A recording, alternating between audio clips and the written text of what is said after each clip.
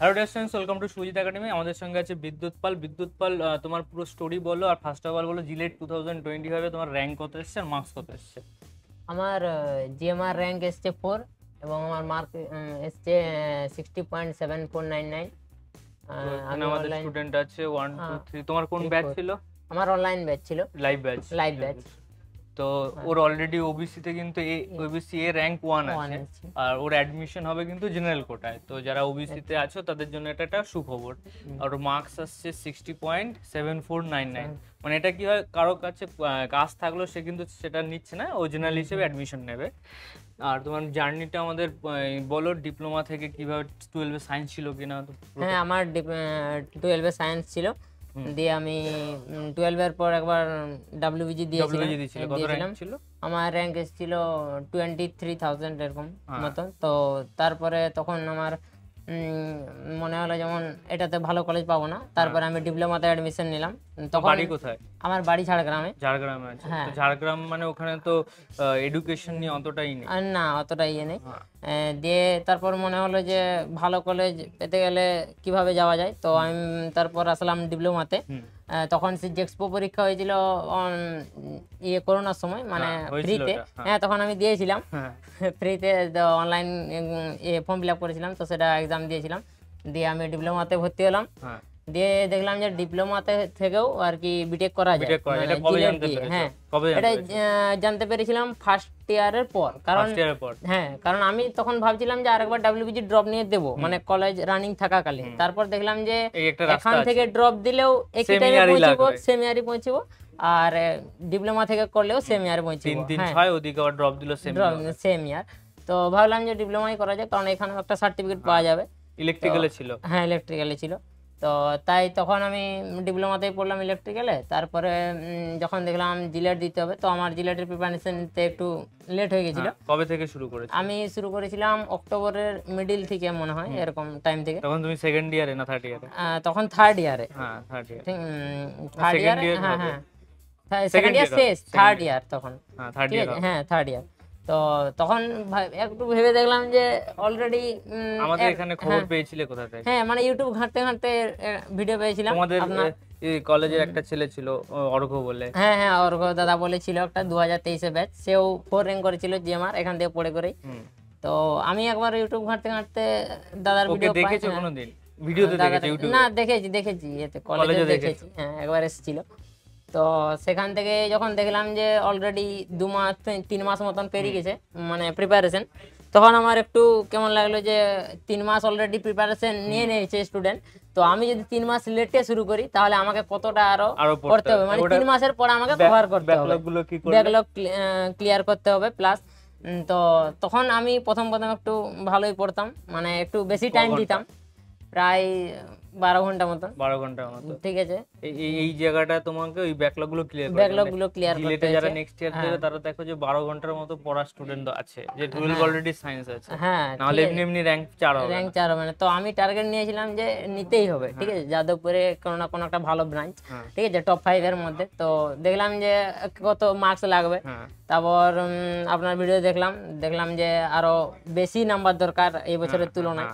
তো তার সেখানে কত দেখেছিলে র‍্যাঙ্ক 5 এর? সেখানে র‍্যাঙ্ক 5 দেখেছিলাম যে আন্ডার 50 এর মধ্যে হলে হয়ে যেত।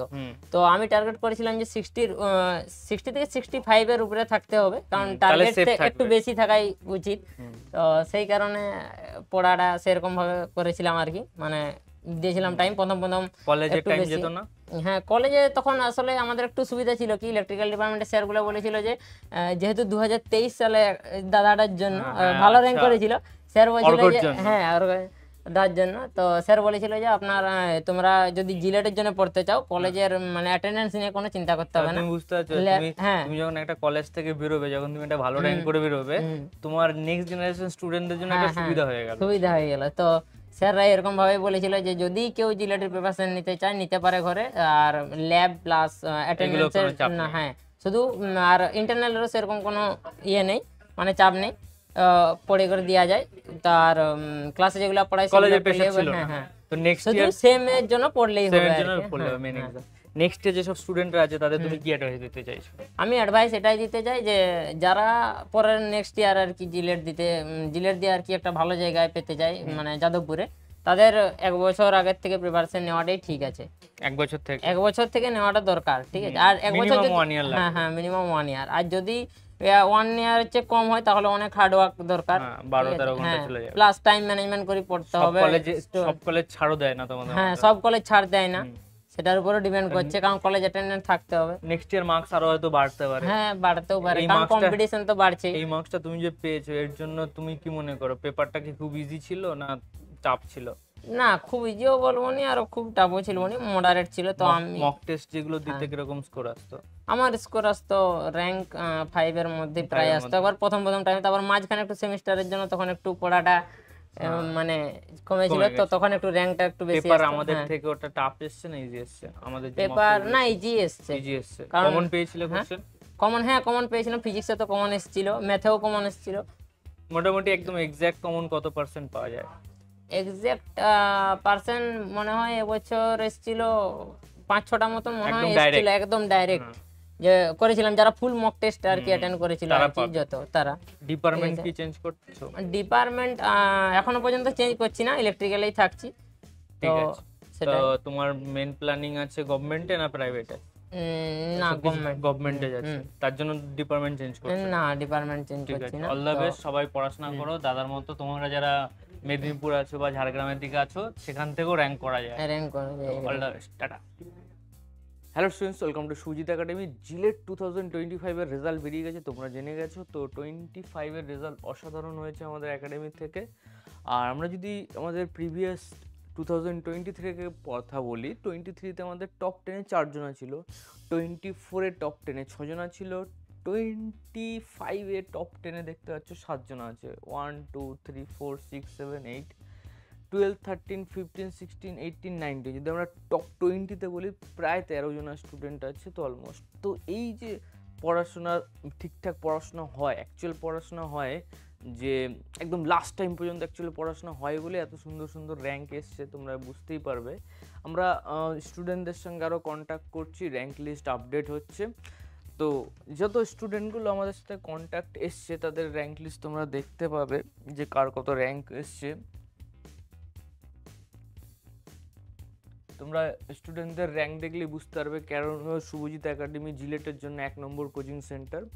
তো first of all rank 1 marks তুমি দেখতে পাচ্ছ 72.49, র্যাঙ্ক 2 69.166। পুরো ডিটেলসে এখানে তোমার মার্কস ভার্সেস র্যাঙ্ক দেখতে পারবে। তো যেরকম আমরা বলেছিলাম যে মার্কস ভার্সেস র্যাঙ্ক কীরকম আপডেট হবে, সেটা এখানে পুরো ডিটেলস আছে। তো সমস্ত স্টুডেন্ট যদি আমরা একটু দেখি, টপ 13 স্টুডেন্ট যাদের র্যাঙ্ক আন্ডার 20 এসছে, 1 2 3 4 6 7 8 12 13 15 16 18 19 পরপর দেখতে পাচ্ছ, 15 16 18 19।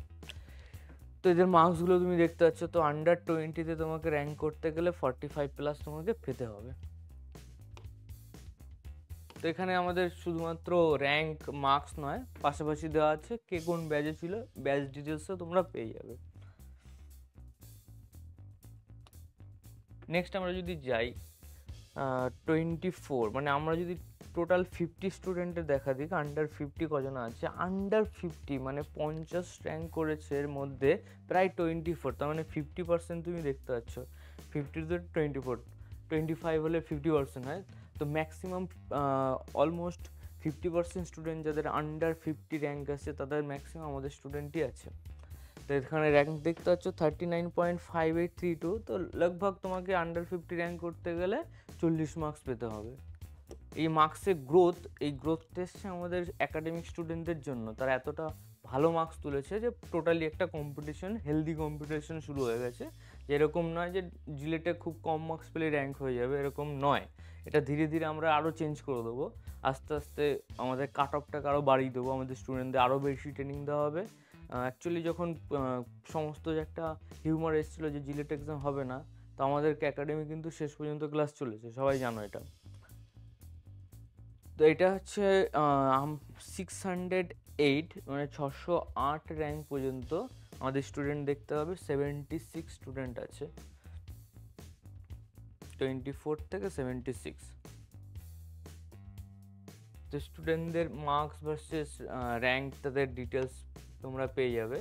এখনও যেহেতু কলেজে অ্যাডমিশন হয়নি, তো আমরা এই জিনিসগুলো সমস্ত কিছু ওদের প্রাইভেসিগুলো আমরা মেনটেন রাখছি।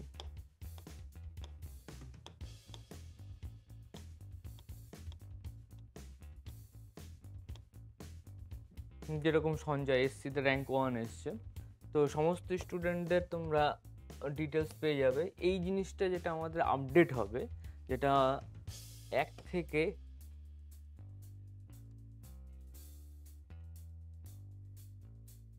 দেখতে পাচ্ছ, টোটাল স্টুডেন্ট লিস্টে 76 স্টুডেন্ট আছে, 1 to 76।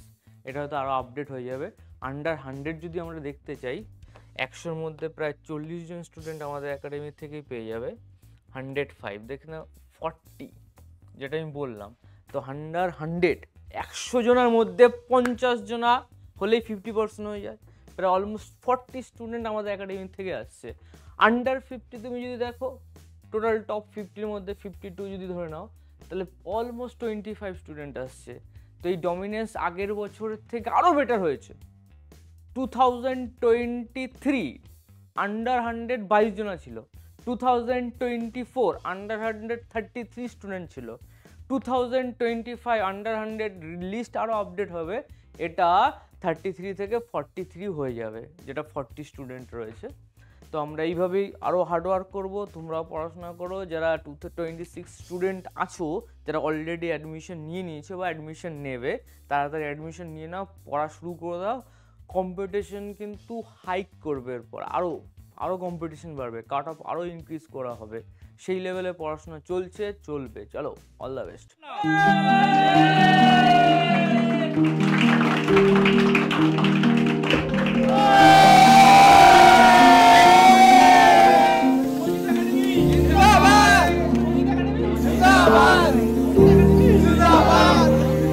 আগে স্যারকেই খাওয়ানো হবে।